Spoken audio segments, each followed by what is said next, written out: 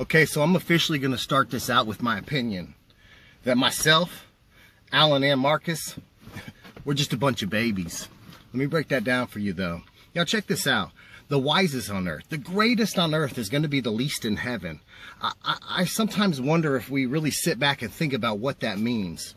You know, I saw part of Alan's video that he just dropped, and I don't think he actually mentioned Marcus's name, but I felt like I heard Marcus's name because I felt like that was probably somebody he was talking about. I could be wrong, but I felt like it was. I saw part of Marcus's video just a little while ago talking back to him and kind of making some responses because I felt like he probably even felt like it was about himself. And I'm just going to say this, for the record, we're all babies. We're all going to learn firsthand from the Father someday. I've been wrong so many times in life. I don't even know if I've ever been right, to tell you the truth. I think I have, but who knows really. But this is the one thing I know. God is always right. God can use each and every one of us if we're willing. You know, when I watch these two brothers, I get a different perspective from each one. With Alan, I get more of a factual perspective, that's straight biblical, just teaching the Word of God from his perspective, though, and opinion. Because we all get things right and wrong.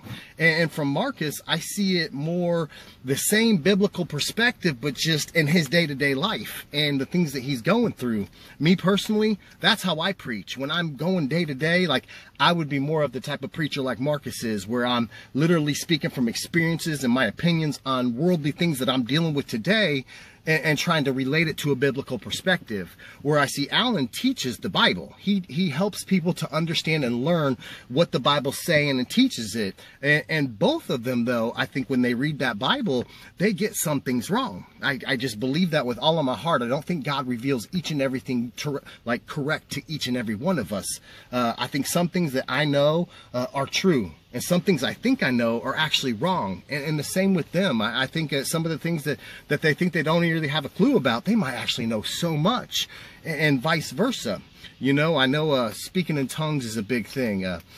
I believe that God can allow anyone to speak in tongues. I believe different steps of our faith is going to open and open us up to different operations and different departments in our life.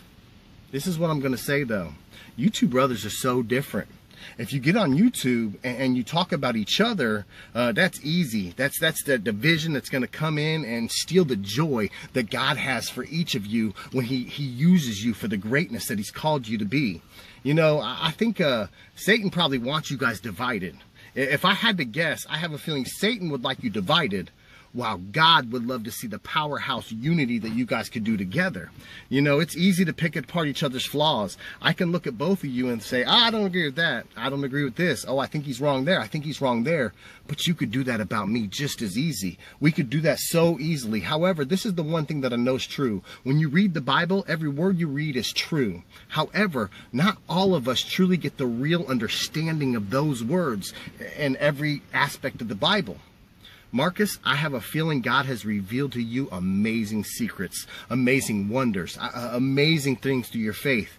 Alan, I believe the exact same thing about you, but I don't think you both know the same things. I think you both think you understand the Bible to the fullest. However, I think you also know that you don't know some things. We all know that. We even when we think we're correct about everything, the humble man will realize he could be wrong. You know, when I get up and preach about the gospel and my faith in Jesus, I actually like to say, I could be wrong. You better go to God and check that. This is the same thing right now. Anybody watching this video, check this. Matt, he could be wrong. You better go to the Bible and check that. But one thing I think the Bible teaches is that be careful to be the teacher, because God's going to hold us to a higher standard, and that most men will get it wrong. Think about that. Most men will get it wrong. What that tells me is if out of 100% of the things I've said in my life, I guarantee you there's a lot of wrong in it.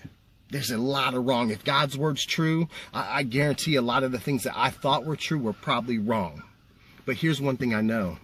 I've always told this to people. When you let God use you, he will. I would suggest going and following both these brothers. I wouldn't unfollow either one. I would follow them both, because you're going to get a perspective from two totally different views of God's word and what his truths are. And then this is what I would challenge you to do after that. Get your Bible. Follow along with it and let God talk to you. When they're talking about this or that, who knows what they're speaking on that day, make sure that it lines up with the Bible and God says that same thing to you, because you might jump in your Bible and God tells you something totally different than both of them, and then wants you to reveal that to the world. Y'all check this. Let God use you, and he will. I believe God has an amazing plan through you brothers' unity. I thank God for each and every one of you, though. Like, I love your perspectives, your opinions. I pray that you both keep preaching the gospel. I challenge you to lift each other up, not look for each other's flaws, but look for each other's strengths, and glorify God for the way he's using both you brothers. God bless y'all. Have a wonderful day. I'm out.